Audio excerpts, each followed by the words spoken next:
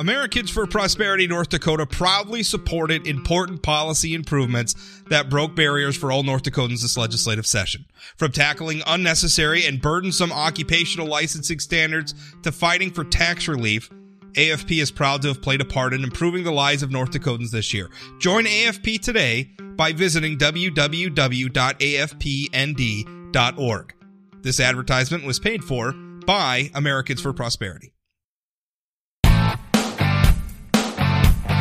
Welcome to the Plain Talk Podcast. I am your host, Rob Port. Later in the show, Senator Kevin Cramer joins us to take your questions and talk about all sorts of things that are going on. Obviously, the controversy over Labor Secretary Alex Acosta and his past involvement in the Jeffrey Epstein scandal. Alex Acosta was previously a federal prosecutor, and he cut a deal which resulted in Jeffrey Epstein having to register as a sex offender and plead guilty to felony charges and agree to incarceration for a period of time. But some people think that that was too light, particularly now that the sort of secretive multimillionaire, maybe billionaire, I guess nobody really knows how rich this guy is. They feel like Epstein may have let him off. Yesterday, Epstein defending himself. Senator Cramer weighs in on all that as other people demand that he, in turn, demand Alex Acosta's resignation. But before we get there, we live in an era where we spend a lot of time talking about fake news. Certainly the news media bristles a lot when President Trump talks about fake news. They talk about how important it is that we promote the truth. Since President Trump got elected, our news media, the journalists, have suddenly rededicated themselves to the idea of reporting the truth. Now, that's sort of ironic for those of us who think that the news media is biased, because why weren't you this dedicated to reporting the truth before? I mean, was Barack Obama some paragon of political virtue? I don't think that's the truth. I'm not even sure most of his most ardent supporters would agree with that. But anyway, that's what they did, and they don't like the fake news thing. But what happens when the news media themselves promotes fake news? And I'm not talking about, ideological bias or anything like that. Sometimes they just report on things that aren't actually a thing. Now, Disney, which by the way seems to make all the movies. I was reading this article about how the 3 most popular movies for like the last 5 years are all owned by Disney. Yeah, I mean, Disney is a behemoth. Anyway, Disney is doing this thing where they remake their old animated movies with real actors in live action. I guess they've done it with like the Beauty and the Beast and others. I don't really follow this stuff. Those movies aren't really my cup of tea, but whatever. It's something that they've been doing, and apparently it's very popular. And they're going to be making a live action remake with real actors of The Little Mermaid. Now, you'll remember, I think if you had children, the original Little Mermaid was made from, Ariel in that movie was a white girl with red hair. In the live-action remake, they have found a black actor by the name of Halle Bailey, maybe. I hope I'm not mispronouncing her name. Anyway, she's going to play the role of Ariel. Now, if you're a reader of the Washington Post or other media publications, you would probably have seen articles suggesting that there is a widespread backlash to this, that there's people upset that a black actress would be replacing a white character.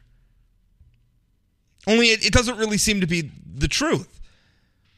There was a viral tweet, right? Somebody posted on Twitter that they were upset about this news, and it went viral, and a lot of people were condemning it. And I guess there was even a hashtag called like "Not My Ariel" or something like that. I don't know, but a lot of people were responding to it. But it turns out that tweet wasn't even real.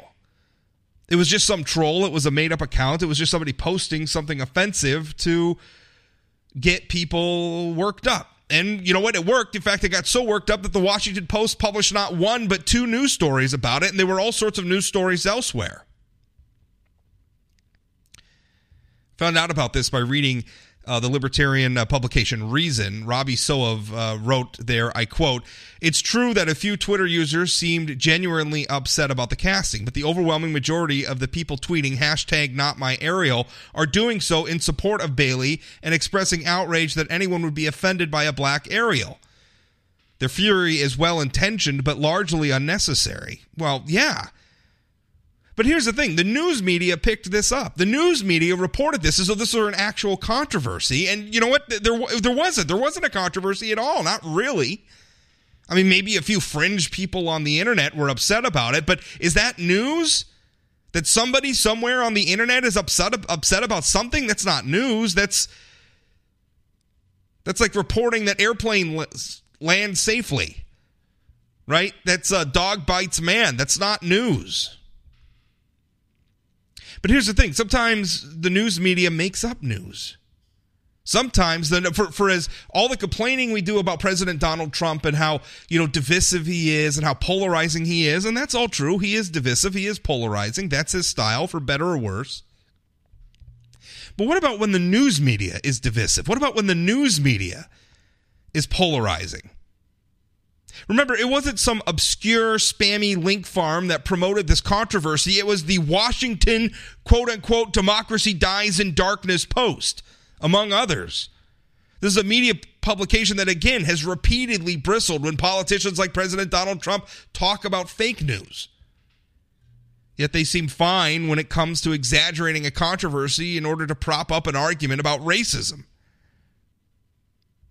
Don't you think there's enough actual hatred in the world, enough actual racism in the world that we don't need to invent more? Aren't we already divided enough without having to further divide ourselves?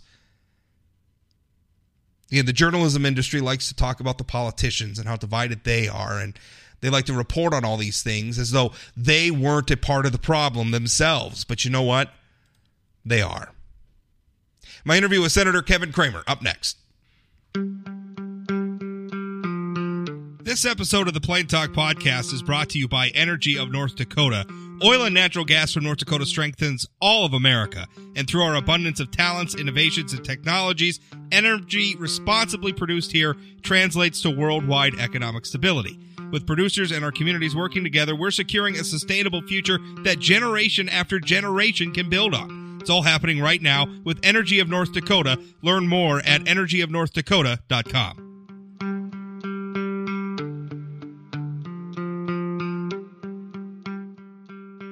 Senator Kevin Cramer joins me now to take your questions, which I have some submitted. Remember, every week he's on, or most weeks anyway. If you have questions for the senator, you can always email them to me ahead of time, rob@sayanythingblog.com, or if you're following me on social media, Facebook or Twitter, just search for Rob Porter, Say Anything Blog. I put up threads there soliciting questions. That's a way to submit them as well. And we got some questions this week, but first, before we get anywhere, we got to talk about Secretary of Labor Alex Acosta, who has, with the high-profile, re-prosecution of Jeffrey Epstein, who is a man, he's previously convicted of, he's a registered sex offender.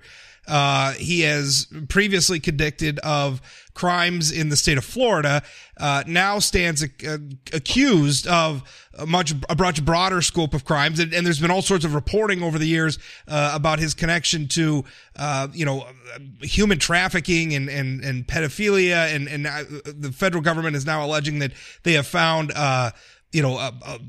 kiddie porn, child pornography, in one of his residences. So, but where Mr. Acosta comes into this, Secretary Acosta, is he was the U.S. attorney covering the state of Florida back in the late 2000s, and he cut a deal with Mr. Epstein in which Mr. Epstein was required to plead guilty to felony counts in the state of Florida, to register as a sex offender, to pay restitution to victims, in exchange for the federal government essentially dropping charges. Now, many are saying that that action on his part, on Mr. Acosta's part, when he was U.S. attorney, was that he essentially gave Mr. Epstein a pass. Now you have all sorts of people calling for him to step down from the Trump administration cabinet.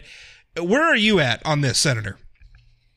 Sure. A couple of things. First of all, with regard to the secretary and his job as a secretary. I think he's been a very good Secretary of Labor.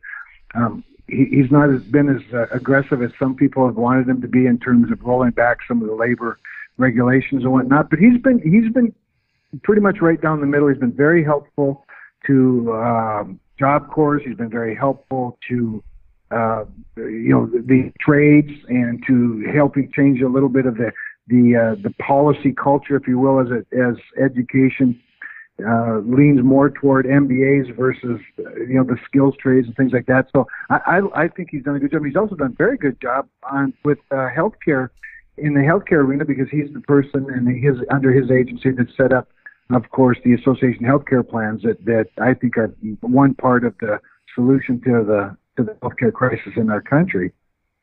That said, I'm not, I think it's important for people to know that all of the things that he's been accused of having done, the sweetheart deal, if you will, that they call the plea agreement with Jeffrey Epstein back in the late 2008, 2007 timeframe, was all vetted during his confirmation process, way back then. And so there's nothing really new other than the advantage of Epstein still being even seemingly a worse predator and a very, very sick human being, in my view. So I think it's important to step back. I think it's important that the president's reviewing the entire situation. He's looking into what happened back then. But what's happening today and what the new charges are is that they're heinous, terrible, awful. There's no adjective strong enough to describe it, Rob. But it's all now being put in the context of what happened way back then. And I think we need to put everything in the appropriate context. And if the president and the administration find that something equally bad was hidden back then he should be in a lot of trouble. On the other hand, if look at the evidence and information that we had at the time that he was a U.S. attorney, and come to the conclusion that he may have made the best deal he could make and still get convictions out of it, we don't have advantage of all that. There's one part of the history, Rob, however, that concerns me the most, and that is that victims and accusers were not informed. To me, that's the one piece of this that I'd like to learn more about. So, right now it's hyper politicized, and I understand that. But that's why I say I think just step back, review the information. If more is learned about the history of it, and then Alex Acosta will have to answer to that. In the meantime, let's let justice run its course. Mr. Acosta held a press conference today and addressed some of this. I don't know if you had a chance to see it or not, but essentially part of his defense was saying that, listen, Mr. Epstein this was essentially a state crime, and I've read other people defending him on this front. In fact, I think his second in command back in February wrote a letter to the editor of the Miami Herald, which I referenced in my print column today. But there was a problem where this sort of a crime is typically prosecuted on the state level, or at least what was known of the crime at the time. Mr. Epstein was potentially going to be able to walk away from state level charges. And so what Acosta is saying is, listen, the position I was in, I didn't have a great federal nexus. His second in command is saying that they were having trouble getting some of the witnesses to cooperate. So essentially what they did is they went to him and they said, plead guilty to these state charges. I'm not sure a lot of people understand that. What he actually pled guilty to was not federal charges. He ultimately pled guilty to state charges, was incarcerated at a state facility, or I'm not sure incarcerated is the right word. I think maybe there's some tough questions for some officials in the state of Florida, by the way, because he didn't really actually spend a lot of time in prison. But I mean, that was the deal he cut. Plead guilty to felonies at the state level. And, as far as, what his argument is, I sort of used my power as a federal prosecutor to get him to plead guilty to state level charges that he might have fought or might have been able to walk away from anyway. That's his argument. Does that ring true to you? Yes, it sounds like everything we've heard, and that's all true. I might add, I believe that Epstein ended up having to register as a sex offender as well, which, by the way, yes. is, and he had to pay restitution to the known victims at the time. It was like six-figure payouts. I think it was between like $150,000 to $250,000, something like that. But in retrospect now, knowing what we know since then, that was not nearly enough. But we didn't know all that then, and the prosecutors didn't know all of that then. They didn't know that he was going to go to New York and have even a worse crime ring, if you will, and abuse even more young people, children, and women of all types. I mean, he's a sick human being who seems to have gotten by with things a lot longer than some might, because he is powerful and wealthy, and that's one of the injustices of our justice system. That we see that every day in our system, and it's very unfortunate and seemingly unfair, and is unfair. But that said, again, with regard to Alex Acosta, he had a case in front of him at a given time that had the information he had, and he is making the case that he got the best deal he could get. Now, if that's not the case, I hope somebody will find out and he'll be treated accordingly. But in the meantime, I think we ought to just take a deep breath and let the process work. Last question on Epstein. It seems like a lot of this is a big surprise politics. Obviously, Democrats are looking to get a scalp in the Trump administration. Let's face it. It gets very frustrating anytime a member of the other side finds themselves in a little hot water. There's those knee-jerk calls, demands to resign. I don't think those are very helpful. But even among some conservatives, I'm reading, this was a post from earlier today on the conservative blog Powerline, and I mean they're coming after Acosta. They're saying, I'm going to quote now from the blog post, unlike Trump and Senate Republicans, Mulvaney, referring to White House Chief of Staff Mick Mulvaney, Mulvaney has direct knowledge of Acosta's performance at the Labor Department. He knows that Acosta stalled the implementation of important regulatory initiatives and, through his agent, lied to him about the reason for the delay. So it frustrates me a little bit. If Mr. Acosta did something untoward as a prosecutor and didn't sufficiently prosecute someone who is a monster like Jeffrey Epstein, fine, that's fair game. But if this is just about point scoring dunking on Acosta because you don't like his politics, either because you're a Democrat and he's a Republican, or you're a conservative Republican and maybe you didn't like his approach at the Labor Department, it seems shocking to me that people would even bring that up in this context. No, I think that's part of the problem, Rob. And that's why I said earlier that there are some people who don't think he was aggressive enough or has been aggressive enough at Labor. I happen to think he's threaded that needle very well, and particularly when it comes to association healthcare plans and skills training and education. As you know, he came out to North Dakota, met with our tribal college presidents. He met with the trade folks, as well as the skills training and education folks in North Dakota, and of course associations about association healthcare. So I think he's been a very good labor secretary. But yeah, I think it's no big secret that Mick Mulvaney is much more conservative probably than Alex Acosta, and probably more conservative than Donald Trump. And he may be seizing on this opportunity to pile on a little bit. And I agree, that's unfortunate. But that said, signing up for government service at this higher level comes with a lot of the junk you have to put up with. It's unfortunate, but it is the kitchen and the heat that comes with it. All right, before we get to listener questions, I got a question about the debt ceiling. I'm reading a July 8th Washington Post article saying that the U.S. government, and I'm quoting now, the U.S. government could run out of money to pay all of its bills by early September if Congress doesn't rush to raise the debt ceiling. And this is according to a think tank, the Bipartisan Policy Center. So I guess their opinion of what's going on might differ a little bit from what the Treasury Department has to say. But it does certainly seem as though we're coming up on a debt limit increase again. Congress has never not raised the debt ceiling, even though we've played some brinksmanship on that. But it's a little frustrating because I'm hearing a lot of talk from Republicans about, the tax cuts and the economy's roaring and everything else. Meanwhile, we're set to run a budget deficit that's in the ballpark of $900 billion this year, almost $1 trillion, and we're going to have to raise the debt ceiling again.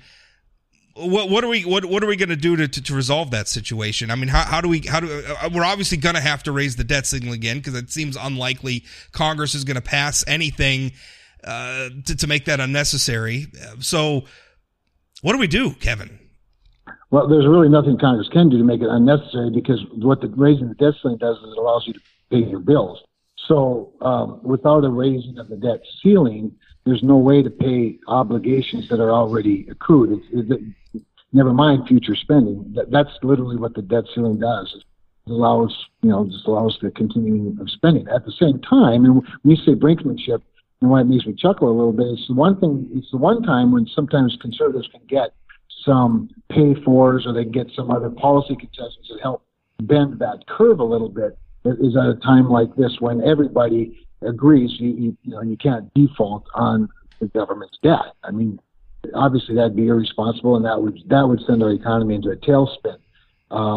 So what's happening? And by the way, the policy group that you referenced, or the think tank, I think they are pretty much in sync with the Treasury Department. Now, they may have a difference of weeks, but either way, we will come up against the debt ceiling, and it'll have to be raised, and it will be raised. I don't have any doubt about that. The question is, what else happens in concert with that?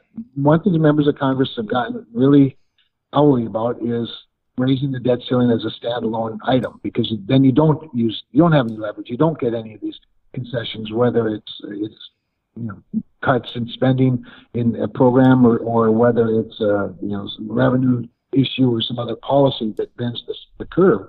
I think what's likely to happen, and what's being negotiated right now, is that along with a debt ceiling being reached in mid-September, remember the end of the fiscal year is September 30th, so we still don't yet have a budget deal between the House and the Senate, and the White House addresses the caps on discretionary spending.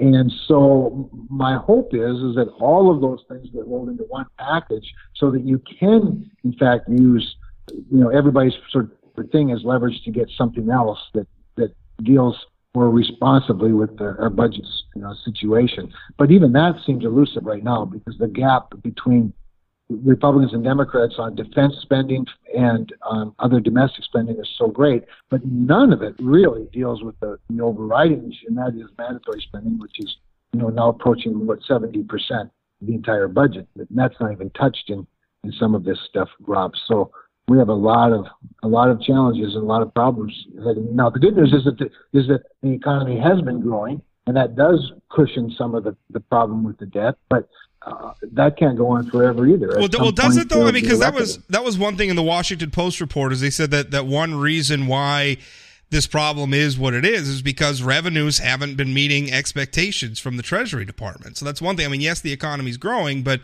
revenues aren't meeting projections that were put in place by the Treasury Department.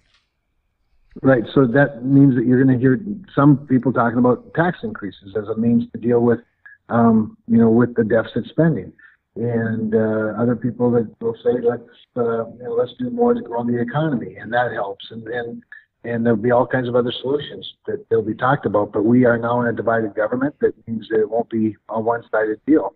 It'll either be done in a bipartisan way, or it won't be done at all.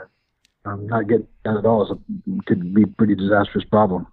Via Facebook, Kyle asks, any updates on the proposed Title IX changes from the Department of Education? Remind me what the Title IX changes are that they're seeking. I'm not real 100% certain with what he's asking about. I think that there were some changes coming through related to like how campuses were going to handle adjudicating accusations of sexual assault and issues like that on campus. I think that was the changes. I'll be honest with you, I don't really have a lot of the specifics outside of the question. Yeah. Well, you know more than I do right now if that's the situation. So we'd have to check on that. That Sure. would be obviously a DOE issue. And let me just look into it and see what the latest stuff is. Title IX deals with, of course, sex discrimination. So maybe they're dealing with women's sports, or but it's designed to protect people from the discrimination that's based on sex education programs and other activities, but it may be something more, more broad than that they're asking about. So I wouldn't want to venture without knowing more about the question. Via Twitter, Twitter user by the name of Native American Dave, or Devi, I apologize if I'm pronouncing that wrong. Sure. He asks, how will Senator Kevin Cramer help tribal sovereignty in North Dakota and across the U.S.? Sure. So a couple of things. I mean, first of all, tribal sovereignty is a fact. It's not, there's not a lot more, quote, to do about it necessarily, except to enforce it more clearly. And one of the things, Rob, and this is an area, and I think a lot of the tribal chairs that I've talked to and worked with would probably confirm this. And I've been one of those that has been probably more conscientious of sovereignty than a lot. There's two things. One is, when it comes to sovereignty for a tribe is that they govern themselves on their own issues. It doesn't exempt them from the laws of the federal government or the state that they're in or the city that they might be in. But how they govern themselves is left to themselves. And that creates a government-to-government relationship. On the other hand, their members are still citizens of the state. They're still citizens of the country. They still vote in state and federal elections. And so those of us that are elected, they are our constituents too. And that's sometimes gets clumsy. I would tell you this: in the area, one of the areas where I've been quite a strong proponent of sovereignty is in the area of mineral development, minerals on the tribal lands that belong to the tribe.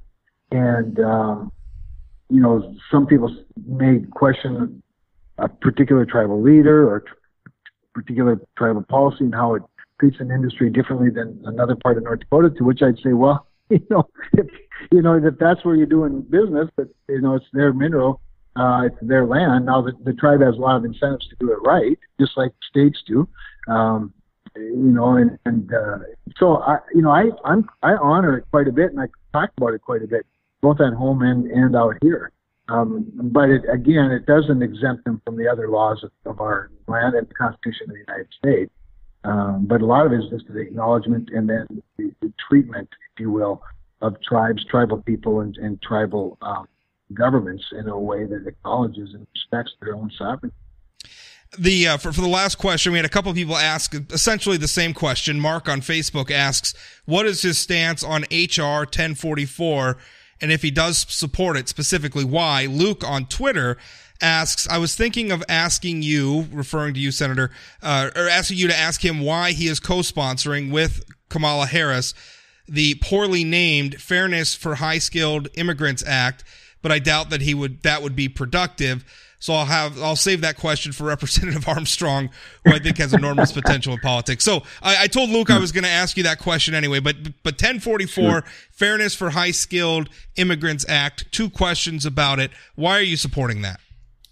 So I not only support it, I champion it. And it was introduced by Mike Lee and myself. Senator Harris joined us as an original co-sponsor on it. It was something I was a champion of in the House as well. And so that people understand, fairness for high-skilled labor references people from other countries, high-skilled immigrant labor, people from other countries who have high skills such as software development, engineering, medicine is a very big one. And they come to the United States on what's called H-1B visa. There are all these various categories of visas. H-1B are high-skilled. And the High-Skilled Immigrants Act, Fairness for High-Skilled Immigrants Act, does not raise the number of visas. It doesn't raise the number of green cards.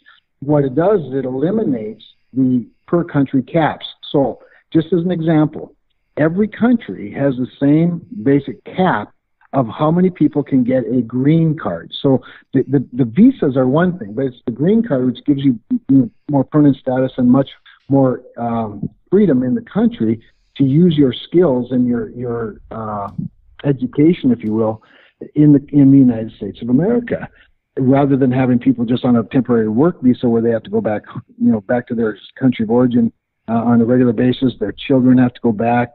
Their spouses can't work. They can't work outside of their own narrow lane, if you will. But just to put it in perspective, to get to the specific question, why do I support it? I support it because we should have a merit-based immigration system in this country. And right now we have a lottery-based immigration system in this country. And I believe that you ought to have a system where the immigration system matches the demands of your workforce needs. In the high skill area in North Dakota, 1 out of 20 of our physicians, of our doctors, our medical doctors, are foreign born. They're here. They came here on a visa. In some cases, they have a green card. In most cases, they do not. Same at Microsoft in Fargo, for example. Lots of engineers throughout the state. So we have several thousand North Dakotans who are from places like India. Now, the green card issue, for example, India has the same cap as, say, Greenland. Well, there are a lot more people in India that are in software development, that are in, that are engineers, or that are specialty physicians, and that's the specialties are really where there's a shortage in rural America for physicians. A lot more of them come from India than come from Greenland, obviously. So to me, it is a matter of fairness. It is a matter of tapping into the incredible skills and workforce that we gain from H-1Bs visa holders. And by the way, they're some of the best people in our communities. I've known lots of them. They've been very good to me. Several took care of my son when he was in the hospital.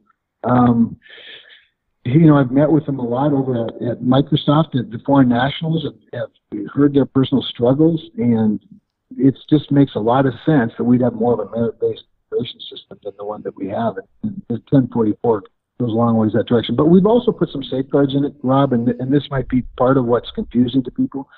So, like setting much higher salary standards, so that a company can't recruit a bunch of folks from, say, Pakistan and then undercut their own workforce, because that lowers wages.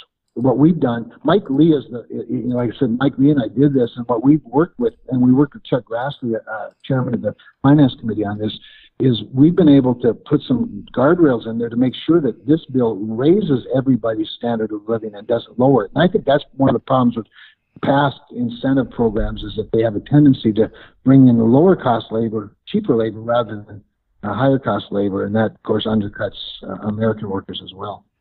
I think the argument, and I don't necessarily agree with this, because I generally agree with your position, but I suspect that if the people asking these questions heard your answer, I think what they would say, well, what about the argument, which is deployed very often when it comes to illegal immigration, and some of our issues at the southern border, is they're coming here and they're taking jobs from Americans. We've heard President Trump make that argument. Well, these are high-skilled jobs. These are very high-paying jobs. Their argument is, well, you're allowing these people to come into our country and compete with existing workers for this job. How is that fair? Now, again, that's not necessarily a position I endorse, but I imagine that's what their rebuttal would be. Sure. No, and I think that's a fair rebuttal, which is why we put the safeguards to make sure that it only raises incomes, it doesn't lower incomes. They don't come in and compete unfairly. And by the way, you have to have a sponsor to have a piece of work. In many cases, we educate them.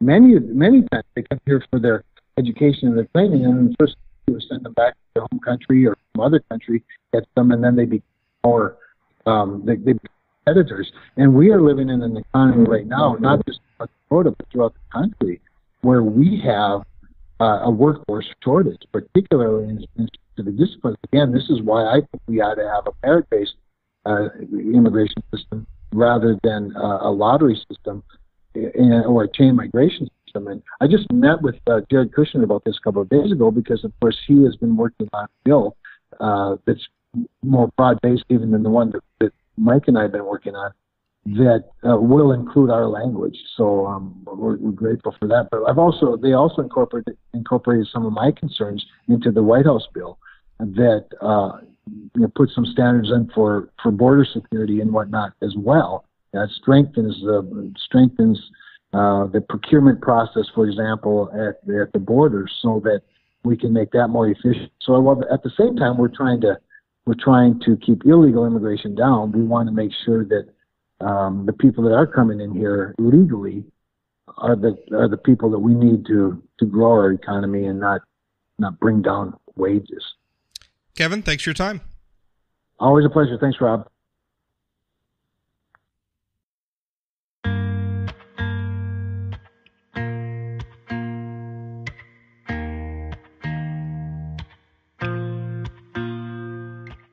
That's it for today's Plain Talk podcast. Remember, new episodes come out most weekday mornings. If you want to follow the podcast or any of my work, you can certainly do so on social media. Search for Rob Port on Facebook or Twitter, or Say Anything blog. The blog has accounts as well. If you ever have any feedback on the show, email it to rob@sayanythingblog.com. Also, thank you so much to everybody who's rated and reviewed the podcast on iTunes, or I guess Apple Podcasts it is these days. Every new rating, every new review helps boost the podcast and helps other people find it. So if you would, if you haven't done so already, if you would leave an honest rating and honest review, I would certainly appreciate it. Thanks for listening. We'll talk again.